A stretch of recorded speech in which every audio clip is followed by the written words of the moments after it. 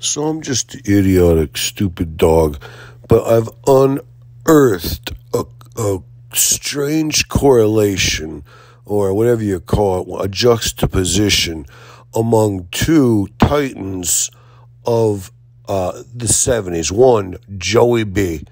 Big Sleepy Joe, stumble bum Joey Biden. So Joey was giving the commencement speech for the Air Force cadets, and he sounded a little slurry. He sounded a little thick, but a lot of the stuff he was saying was really cool. He probably should have had his aviator glasses on, because his wispy hair and his little tiny BB head, it almost looks like a cadaver that's been brought back to life. But he was giving this commencement speech, and afterwards he put on a blue hat, went to go sit down, and stumbled and fell flat on his face. And the sad thing about it was his little spindly legs and his wispy torso, it didn't look like he was going to arise. They had to help this guy up. He was groping. He was reaching like, get me up. Somebody put their arm around him, and a couple guys literally hoisted him back up.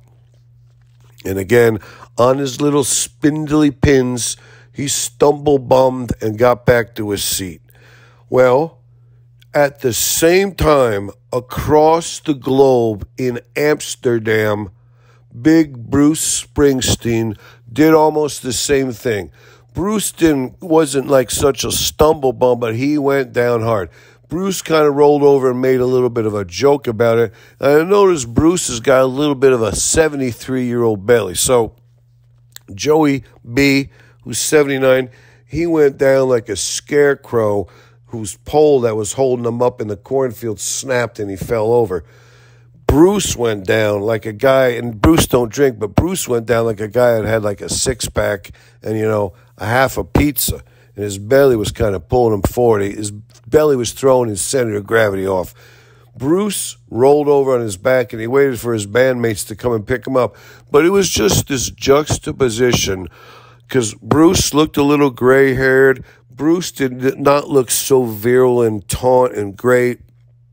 But, Bruce looked better than Joey B. But there you have it.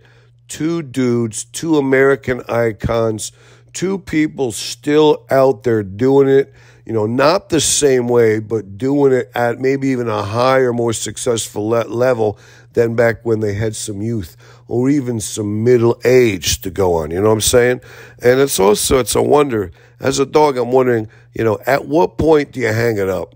At what point do you say, hey, I did it all, now I'm going to go sit on a beach in Miami and sip pina coladas? I don't know. This was just a juxtaposition. It may or may not be interesting.